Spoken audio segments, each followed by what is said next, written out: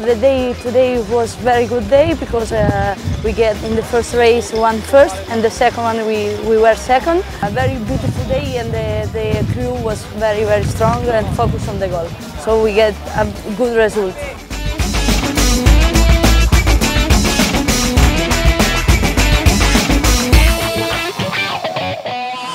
We have almost a good day, so we won the second race with a nice race, nice start, clear speed, nice speed off the boat, and then it was almost easy once, but we do the right things on the starting line and in upwind and downwind as well. The boat was quite good, maneuver was fine.